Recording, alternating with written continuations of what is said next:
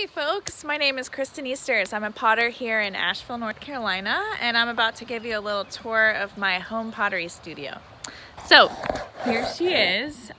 She's a modest little studio. I have power hooked up through a 100-foot extension cord. What I'm going to show you today is how to make these candlestick forms that I've been working on. I find them to be pretty fun to experiment with different shapes and sizes. And these forms also symbolize the importance of practicing healing acts right now. So I thought it was an appropriate form with their spiritual quality. So first off, what I'm going to do is get my clay centered, and I'm working with a stoneware and got about a pound here.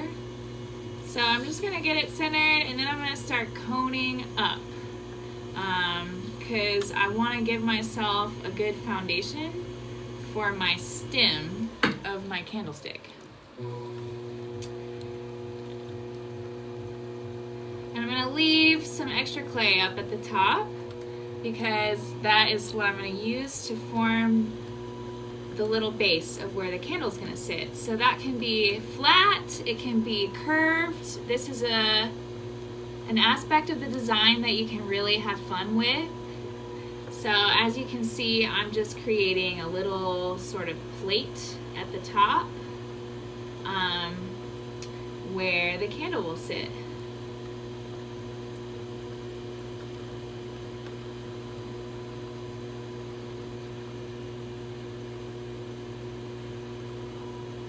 Alright, so once I've established that aspect of the design, I'm going to move on to the actual stick part. So,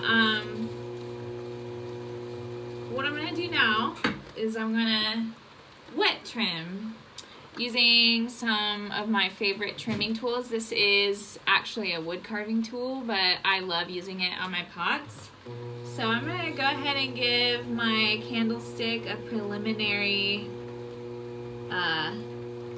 sort of shaving with this form, kind of giving it a skinnier sort of silhouette before I go in and add some more ornate details and give it some ridges. So I've got an array of tools here that I can sort of gauge which ones I'd like to use in the moment. So I'm going to go ahead and start out with a smaller one because I think I want these ridges to be more detailed. So I'm going to need a smaller tool to achieve smaller creases between ridges.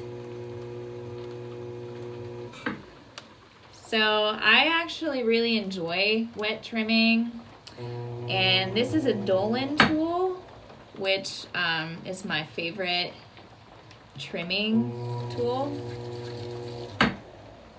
So as you can see, I'm just sort of refining the silhouette, and I'm just going in and creating a more defined design and sort of giving shape to these little ridges.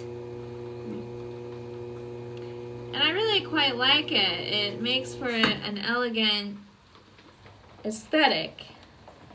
Kind of reminds me of the Middle Ages. Alright, so I have defined my ridges of my form, and so I'm just going to take a moment to get these little sticky pieces off before I cut it off the board.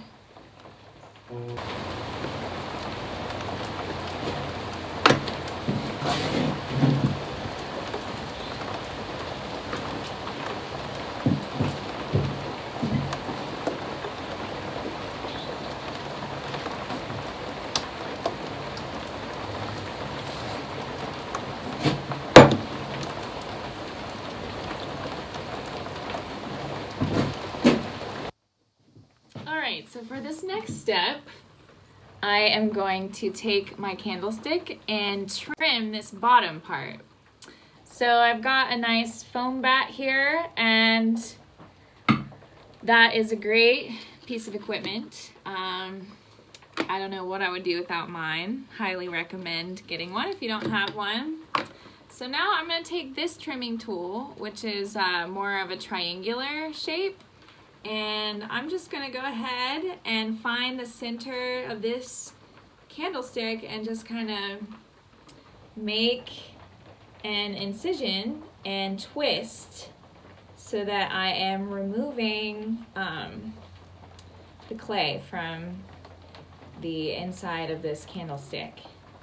So as you can see, with just one spinning motion, I've already taken out a nice sort of, almost like a flower petal here of clay.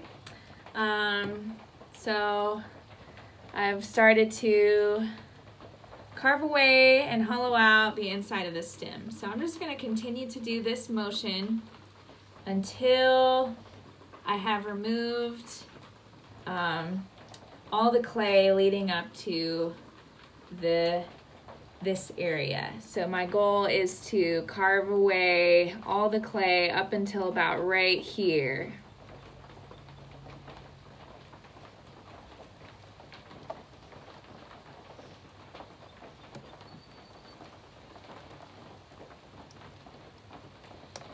So as you can see, this is a reductive method, and I am shaving off a lot of clay, but I'm actually gonna save all these little shavings, and I'm gonna end up reclaiming these shavings into clay again. So it doesn't really bother me that I'm taking away so much clay. So as you can see, that did quite a difference with just a few motions there.